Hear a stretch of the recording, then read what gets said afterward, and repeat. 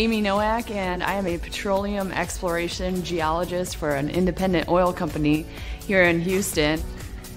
I was battling some depression. I grew up with a cleft lip, and I had a lot of reconstructive surgeries, and I never thought that I could go on stage or look pretty or model or do any public display. So when I got into CrossFit, I began to develop a lot of muscle definition, and a couple of fitness competitors came up to me and asked me if I competed, and they said, you should really consider fitness competition. And I looked up natural bodybuilding, and I ended up getting together with Dwayne and started training with him.